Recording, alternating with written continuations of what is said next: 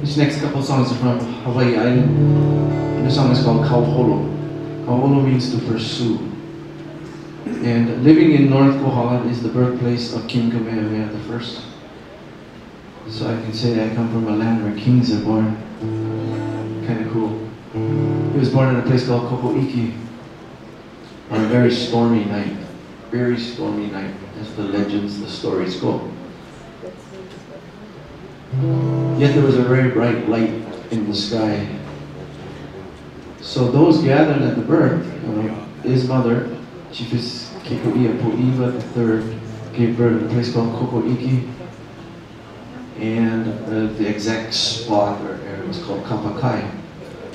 But he was born with the name Paea, which means heart-shelled crab. But because of the elements, the storm, that light in the sky, those gathered at that birth took that as the sign.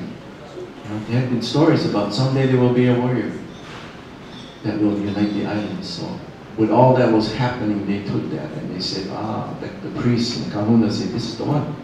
This is the special one. So not everybody was thrilled about that. Those that were in rule at that time, some of them planned to get rid of him when he was born. Kill him, that's it. We'll be okay. But there was a chief Naiole who wanted to protect him.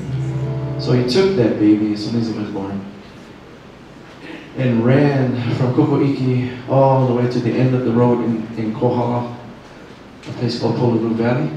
If you've been to the end of the road there, and there's 7 valleys over to Waipio. So here, Pololu, Waipio, Kokoiki, through the districts of North Kauholo. Every district has a significance of that journey. And some historians say the little towns or areas were named for that. Hawi, Ho'ea. Ho'ea means the blessing. Hawi means hot, the breath. Vi means little or shallow.